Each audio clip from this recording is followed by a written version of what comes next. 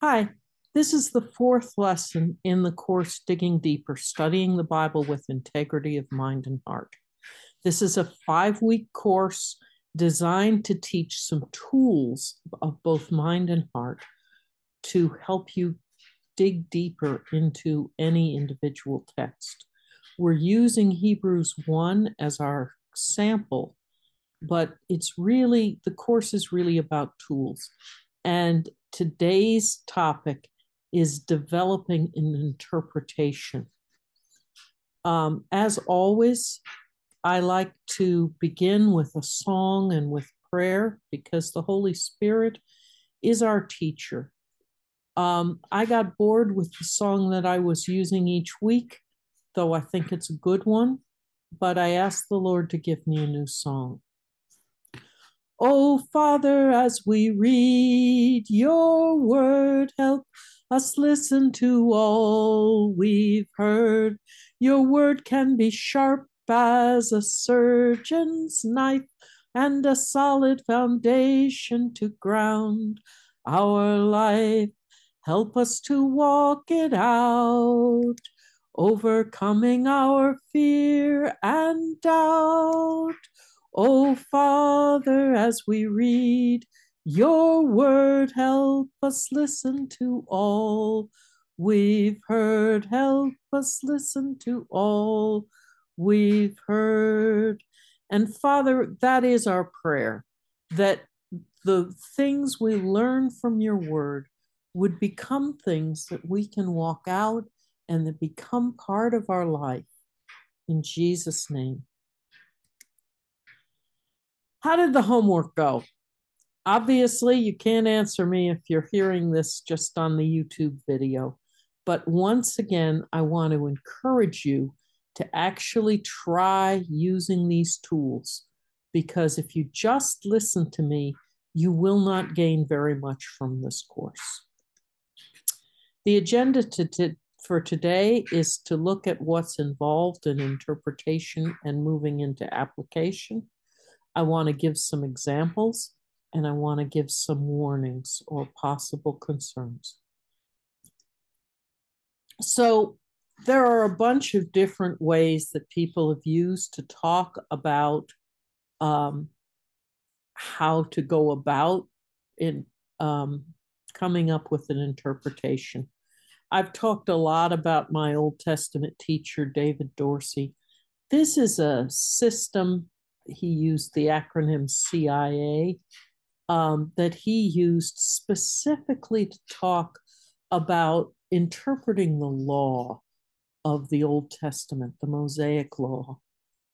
He was concerned. The Bible tells us that every part of the Bible is useful for teaching, but how exactly are the Old Testament laws meant to be used and applied in our lives?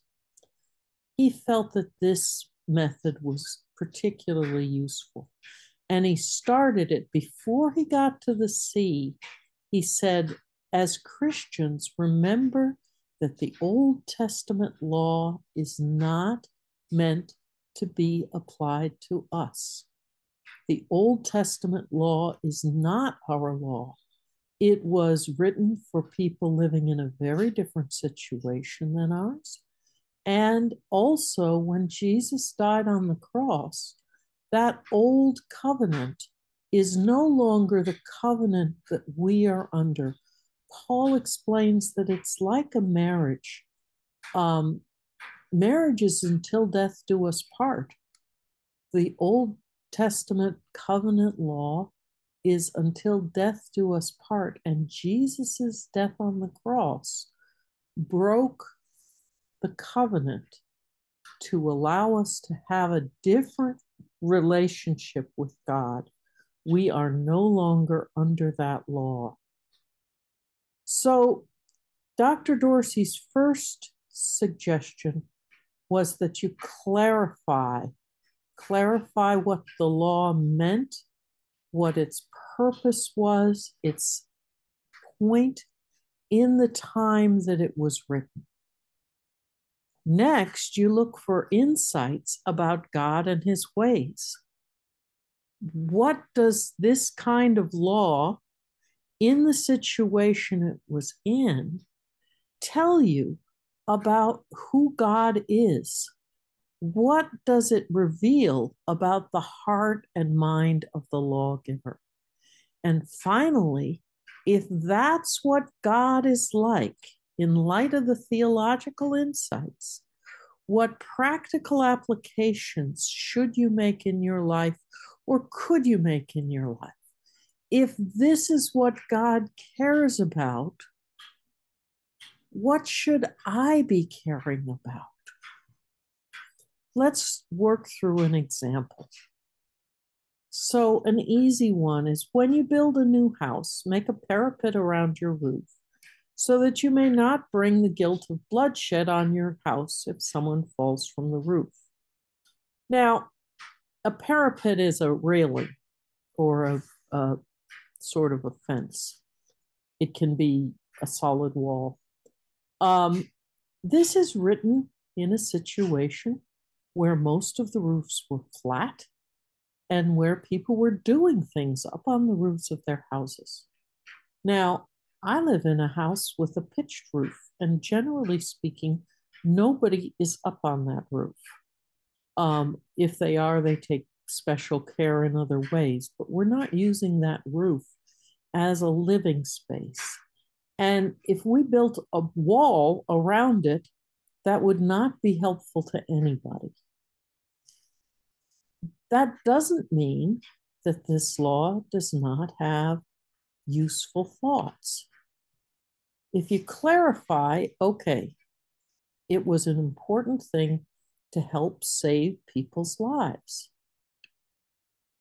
Insights. God cares about people providing safety to those visiting or using their property.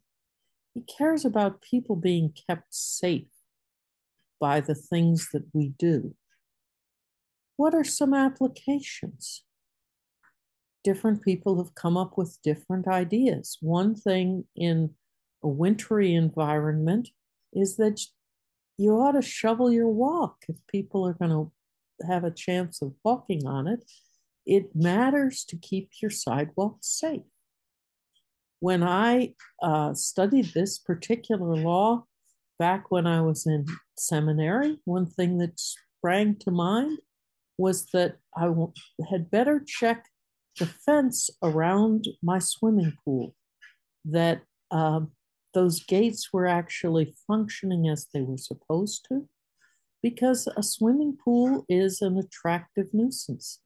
And if people can get in who should not be getting in, young children, for instance, I want to keep them safe. Now, you may say, well, wait a minute, that doesn't have anything to do with roofs. How can you apply the law in a way that is not directly attached to it? But look at what Paul did. He was working with an Old Testament scripture that said, do not muzzle an ox while it is treading out the grain. Now, the deal there was that oxen would walk in a circle while they were pulling a cart, a threshing stone kind of thing, and it would go over the grain to set the grain free from the chaff. And every now and then, oxen would reach down and grab a bite to eat. Some people said, no, no, no, no, no, we want to save all that grain. We'll feed the ox on hay, but we don't want the ox eating any of the grain, so they put on a muzzle. And the Old Testament law was quite clear. Don't do that. The ox gets to eat some of the grain. You could apply this saying that God cares about the welfare of animals. Paul used that to say that pastors had a right to get some pay for the work that they were doing. that they had a right to share in some food, in a place to sleep, and sometimes actually in pay. Um, is it about oxen that God is concerned? I would say yes, it is about oxen that God is concerned, but this is written for us, says Paul, because whoever plows and threshes, and he's talking about working in on behalf of the gospel, should be able to do so in the hope of sharing in the harvest. Okay, a different way to look at the process of developing an interpretation would be Kurt Kahn's version of this. He uses the acronym READS, and READS stands for read, examine, apply, dialogue, and see. Now, what's involved in this? First, to read the text, and that's exactly what we talked about in the first lesson. The idea is to really read and examine. That's the tools we've been talking about in the first 3 lessons. He moves to apply. What has jumped out at you as you read and examine the passage? Can you write a sentence or two that starts, I, dot, dot, dot? For example, I want to trust God more fully. I want to serve more cheerfully. I want to call this or that person. I want to, what might you be called to do as a result of the passage? For me in Hebrews, the action thing that I'm called to do is more a matter of praise, I think. But some people may come up with something different. Dialoguing with God, it's good to do this in writing. Not that you have to, but it works better for many people if you do. You ask questions, you ask God questions, and you listen to your heart for an answer. Don't worry if it sounds like it's just your own thinking. Write it down before you think about it and evaluate it and decide whether what you've written makes sense. This is a process that gets easier with time, but you will often find if you do this, if you say, God, what about this, that, or the other? And then just write what comes to your mind, that there is wisdom that comes forth that seems to be deeper than what you probably have in your conscious mind. I'm inclined to think it is God speaking to us, but even if it's not, it's a useful process. C, there you're asking God, do you have anything to show me? Can you show me a picture about this passage? This gets a different sense involved. And it has been used by many people over the ages. This business of visualizing something can be a helpful process. This works better for some people than others, but it is a useful step. Another S would be state. State the truth that you've learned. Either proclaim that truth or turn it into a prayer, asking God to use that truth in your life. I did this for the several verses in Hebrews 1, way back when I first studied Hebrews. A couple of checks or caveats. The Holy Spirit convicts, but the devil condemns.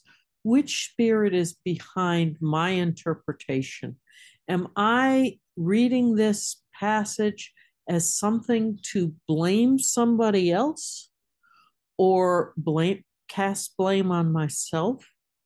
Or it's possible that, yes, I'm seeing something that needs to change, but there's a big difference between this is wrong and you need to change, and you are a bad person and God probably hates you.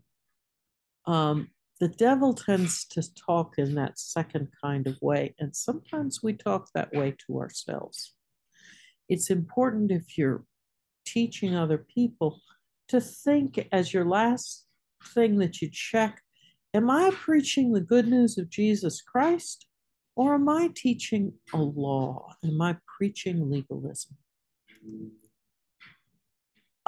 So here is something that I did going through Hebrews 1, 2 through 10.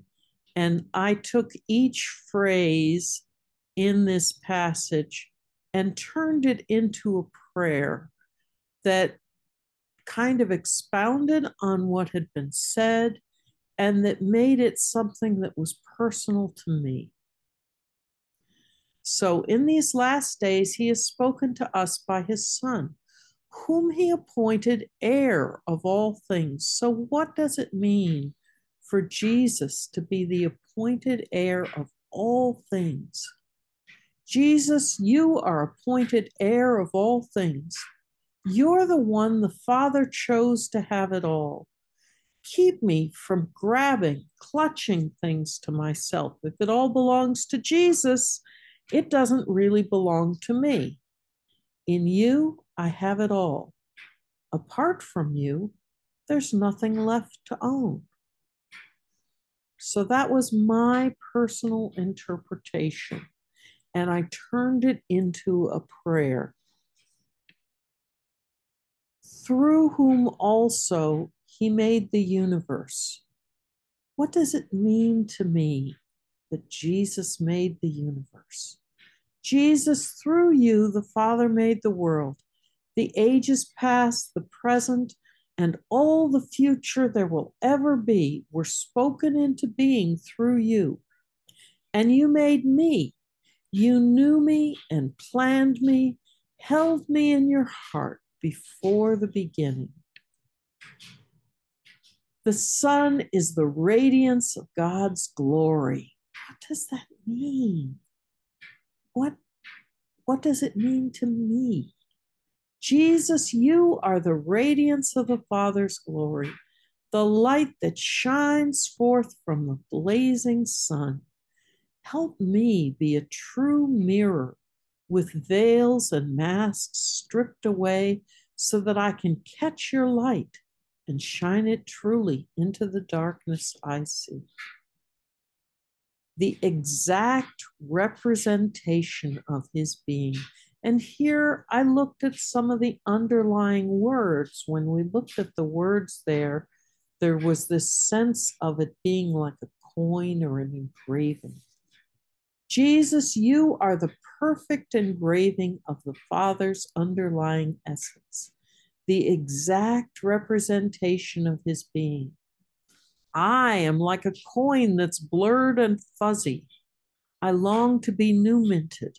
Melt me in the fire of your love and stamp your image plainly on my heart. Sustaining all things by his powerful word. Jesus, you uphold all things by the word of your power, by the spoken word that creates and brings forth life. Hold me up, Lord, hold me together, and speak your powerful word into my life. After he had provided purification for sins, Jesus, you made purification of sins, cleansed, purged, made it right. The work was finished, final, and complete. Completed in my heart, O Lord. Bring your cleansing. Purify my inmost being. And then Jesus sat down at the right hand of the Majesty in heaven. Jesus, you sat down on the right hand of the majesty of the Father. Your work was finished. You entered into your rest. Bring me too into that Sabbath rest, that having run the race, I may sit at your feet and worship you forever. Amen. So you see how I took each phrase and tried to say it in my own words, expand on it in ways that I felt were faithful to what the scripture said, and then take it and make it something that applied to me so that I could pray it. Here's another version of something that I wrote. Again, looking just at this first part of Hebrews. Father, you have spoken to us through the prophets in portions a bit at a time, and the word that you spoke overwhelms me. Your law is so awesome and fine. You spoke to the people through angels, great creatures of wind and of fire. People shook at the visions in terror, such fear did their speaking inspire. And now you have spoken in Jesus, not a shadow, but the brilliance of your light. The word that created the planets is spoken to us in the night. The word that holds all things together came down to destroy all our sins. When the world is changed like old clothing, the word that is Jesus will stand. A better will never be spoken. Through him you have reached out your hand. The ears that I hear with are shallow. The eyes I can see with are dim. Father, speak Jesus into my being till my life is completed in him. Amen. Now remember, poetry does not have to rhyme. In fact, when this came out and it rhymed and it had a little rhythm, I thought, oh, this is just doggerel. Now I don't think so. I still like this poem, so I'm not so ashamed of the fact that it rhymes and scans and it sort of goes da da da da da da. Songs work better for rhyming, but it's saying it in your own words that really makes the difference. I wanted to share something I recently put together. One of the things that I find is helpful to me is to combine what I am coming up with pictures. That's why I make PowerPoints for these lectures. We were talking about God's call to come up higher, to come into his throne room. And I was really captured by the last verse of the Song of Solomon, which is, make haste, my beloved, and be like a gazelle or a young stag on the mountains of spices. I was also captured by this concept in Hebrews, let us approach God's throne of grace with confidence so that we may receive mercy and find grace to help us in our time of need. There's this sense that we now have the right to approach God's throne, that because of Jesus's work on the cross, we have a confidence. We are coming because of the blood of Jesus. We can come into God's very presence. And then in Revelation, John is having a bunch of visions, and he sees a door standing open in heaven. And a voice says, come up here and I'll show you what must take place after this. And I thought, God is calling to us to come through Jesus, through his finished work, into the presence, into that throne room. And he wants to show us things that we didn't know before. This turned into a song. I'd like to share it. Rise up, my love, come away, my beloved. Run like a deer or a young gazelle. Rise up, my love, come away, my dear. Let us go to the mountains of spice. Come higher up, come further in, into my love and away from your sin. Oh, rise up, my love, come away, my beloved. Run like a deer or a young gazelle. Rise up, my love, come away, my dear. Let us go to the mountains of spice. Come enter into the place of my throne. I have things to show you that you've never known. Oh, rise up, my love. Come away, my beloved. Run like a deer or a young gazelle. Rise up, my love. Come away, my dear. Let us go to the mountains of spice. Let us go to the mountains of spice. Now, when I was praying about how to begin these lessons, I sat down and wrote, well, what do I want to say about the Word of God? And I wrote out a bunch of scriptures. Consider carefully what you hear. That means listen to what I'm saying in my word. For the word of God is alive and active, sharper than any double-edged sword. It penetrates even to the dividing of soul and spirit, joints and marrow. It judges the thoughts and attitudes of the heart. Now, I could have stuck with the metaphor of a sword, but I wanted to say somehow that this is a sword that is meant for healing. And so I used the metaphor of a surgeon's knife, thinking that that was a way to deal with this in one thing. I wanted to talk about the importance of putting the word into practice. And I was thinking of the fact that Jesus said the person who hears these words is like a man who builds his house on the rock.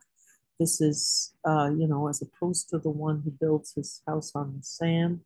And when the storm comes, it falls down. And I wanted to focus on this, putting the words into practice. So what I came up with is not taking any of these scriptures word for word, but just bringing them together into what is really an interpretation. So I came up with, oh Father, as we read your word, help us listen to all we've heard. Your word can be sharp as a surgeon's knife and a solid foundation to ground our life. Help us to walk it out, overcoming our fear and doubt. Oh Father, as we read your word, help us listen to all we've heard. Oh Father, as we read your word, help us listen to all we've heard. Your word can be sharp as a surgeon's knife and a solid foundation to ground our life. Help us to walk it out, overcoming our fear and doubt. Oh Father, as we read your word, help us listen to all we've heard. Okay, that's all for today. Our next and last lesson is going to be about yielding to God. That's actually going to be some tools to help you interact with the text. I will say, in terms of yield to God, that obeying what you see is one of the most valuable tools you can possibly have in terms of learning to follow God and learning to understand God's word. It's really all about obedience. The yield to God lesson may not be so much that, but as you develop your interpretation, as you practice the tools, you may find that God shows you something to do. And if that is the case, do it. Step out, obey, and see what happens. I want to sing this song of blessing over all of us. He who began a good work in you, he who began a good work in you will be faithful to complete it. He'll be faithful to complete it. He who started the work will be faithful to complete it in you. Father, my prayer for each person listening to this is that you would indeed help us to go deeper into your word and help us to go deeper into you, whatever that means for each person. In Jesus' name I ask it. Amen.